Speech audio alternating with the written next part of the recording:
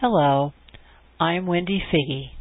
I want to explain to you how to set up equipment for a rabbit show. All of our equipment is stored in a 16-foot trailer. There are various tables and pens, and the purpose of this video is to show how all these things come together. This is a rabbit judging table. It is a plastic lightweight table. We have welded on extensions to the table legs, so instead of being 30 inches tall, it is now 36 inches tall. The tables also have the words judging table on the ends.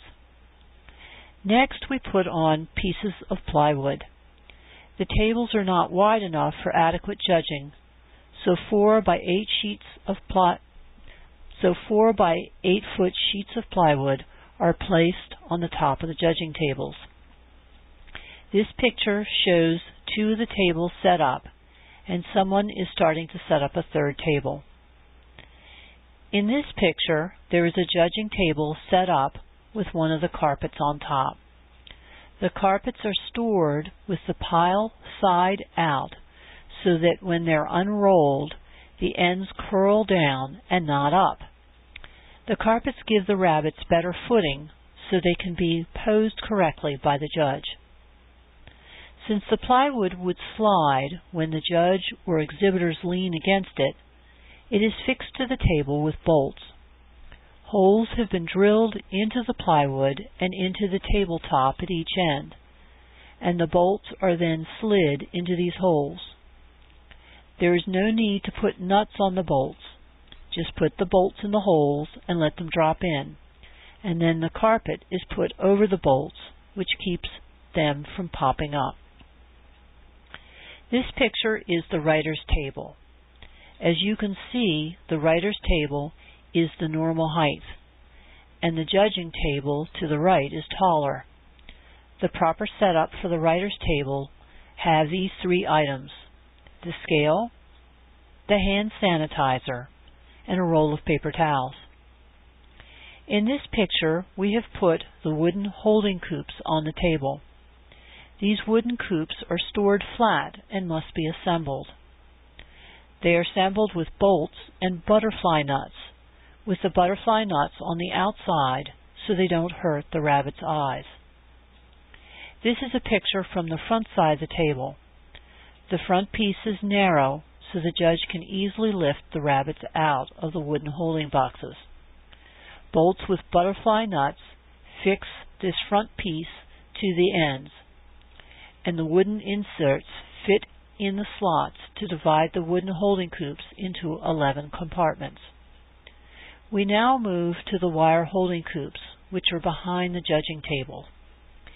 The holding coops are only used for rabbits and not for the cavies. The 4-H'ers first set up the wire legs and then place wooden tops to these low tables on top of the wire legs. The molding is positioned down to ensure the legs stay under the tops. This shows a complete set, with both tables being the same height. The low holding tables are then covered with red rosin paper. The paper is wider than the tables, so the excess is folded, and then the paper is flipped over so the double part is in the back. As the rabbits sit in these holding coops, they urinate, and most of the urine is at the back of the coops, where the paper is doubled, so it provides extra protection for the wooden base. It's a simple flip, and the paper is correctly positioned. Next, wooden racks are put down on top of the red rosin paper. There are only 12 wooden racks. If there are only 6 rabbit judges, then each judge will get 2 racks. If there are more than 6 rabbit judges, be sure every judge has at least one of these racks, and that rack is positioned toward the side that has the writer's table. The rack allows the urine to fall through so the rabbits aren't sitting in their urine. It also prevents the rabbits from scratching up and eating the paper. Next are the wire holding coops. Be sure the tops open to the front so the judge can easily lift open the top and get the rabbits in and out. We like to have the coops about 2 inches from the wall, so that when the tops are opened by the judge, they stay open, propped against the wall.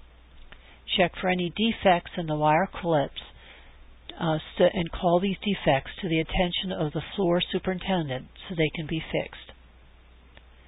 These are the foam floor mats. This provides cushion for the judge's feet.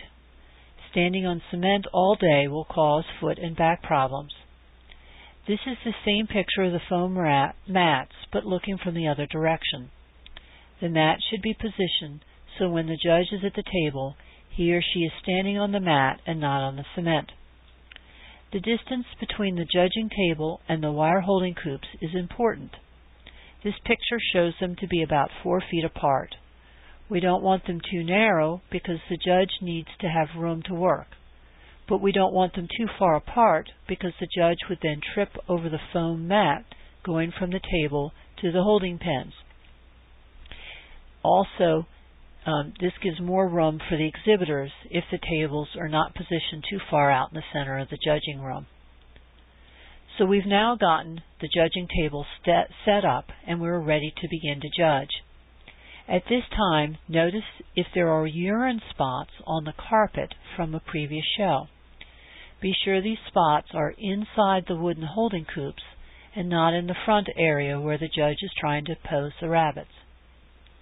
This picture shows correct placement of the wooden holding boxes. You can see the judge's hands to the left. Most judges like about 12 to 15 inches between the edge of the judging table and the wooden holding coop. This is the spot where the judge poses the rabbits. We thank you for assembling this equipment. Without your work, the show would not be possible. We hope you have enjoyed this video.